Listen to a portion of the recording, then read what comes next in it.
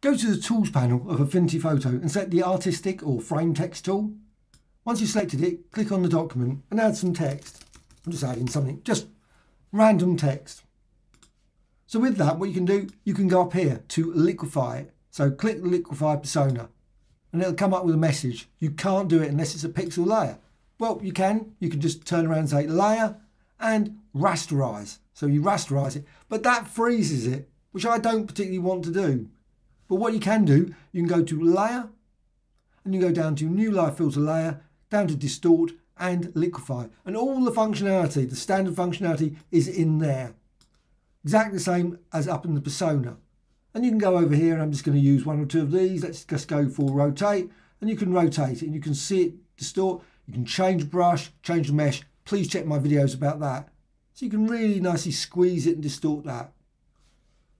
And then click done.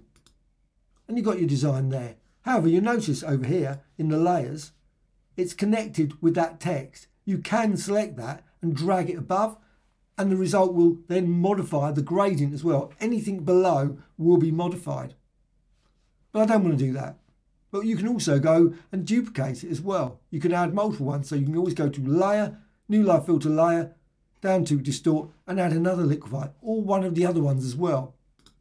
And you can always modify it. So you can always double click it and you can go back into it and then tweak it, change it, distort it a bit more and then click done then again. So it's infinitely editable.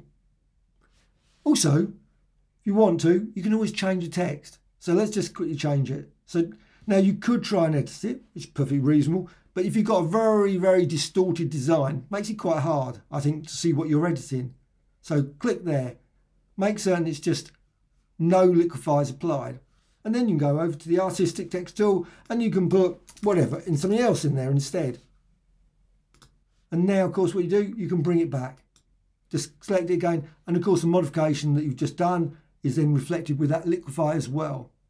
And of course, it's just a layer. So that layer, that text can be duplicated, modified, moved around, warped, and so on and so on. And they're all independent. So you can create all kinds of weird and wonderful designs with liquify and text. Hope you found this of interest. Thank you much.